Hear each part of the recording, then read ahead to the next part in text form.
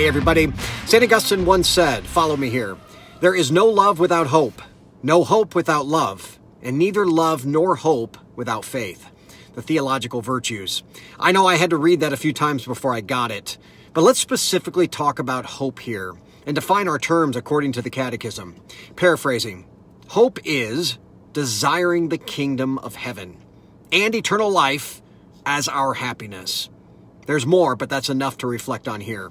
An important question we all have to ask, friends. In whom do we place our hope?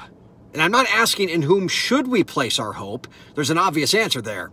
But in whom or what do we place our hope? Taking some spiritual inventory here. Why is this question so important? Well, because we follow what and where we put our hope.